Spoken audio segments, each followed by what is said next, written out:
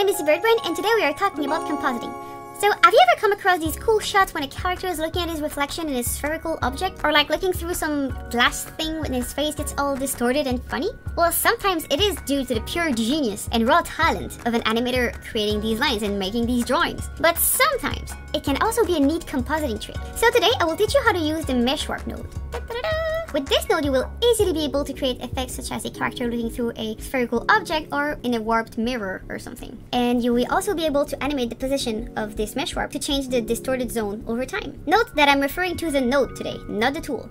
The node will affect your layer or layers as a whole, not your drawing art directly. If you're looking for a way to warp your artwork, use the envelope tool instead. And if you don't know what that is, I have a video about it that I'll link in the description below. So let's learn how this lovely node works. First, bring it to your node view. If you're using Harmony 20, you can simply press on enter in your node view and write mesh warp, and you're gonna find it. You can also go to your node library and do the same. So you just go here and you look for mesh warp.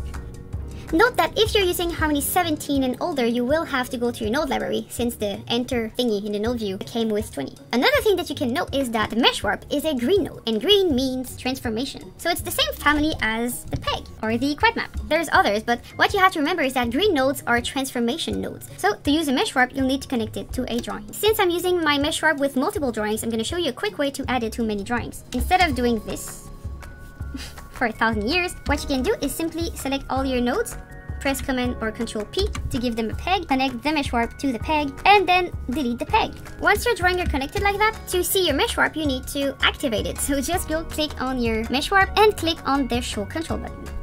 To edit the numbers of rows in your mesh warp, head over to the node's properties and edit these parameters. So you click here, you get the window, and in the mesh, you can edit the numbers of rows and columns that you want. The other thing that you can adjust is the deformation quality. So very high will be longer to render and process, and low will be less long. And then all you have to do is get your transform tool, click on these points, and you'll be able to move them to change your animation. So click on the red dot to just pull them, and then if you want to get more spherical design, can just pull on the little handles and you can get some very cool things going on here. I don't know what's going on, but something sure is going on. Note that you can also keyframe these movements. To do that, I like to click on my mesh warp and then go to my timeline, press on O to find it. And then you can just put a keyframe on it, just like you would with a peg, and go to another frame, insert a keyframe. You can do that by pressing F6. And if you move these points, Harmony will interpolate between these points. Pretty neat, right? To move your whole mesh warp, you can just click on the border here and move your mesh warp around. That's so cool.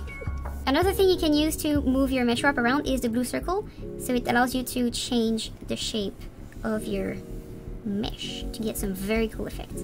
Note that this is a compositing node. It doesn't belong into a rig. It needs to be used on like final output, like your actual animation. You don't use a mesh warp in a rig, that's evil. You don't, never. Or if you do, show it to me so that I can see if it's actually a good thing or not. And it's probably not. So I hope that you're gonna have just as much fun as I did making this video using the mesh warp, and I'll see you next week for more knowledge. See you!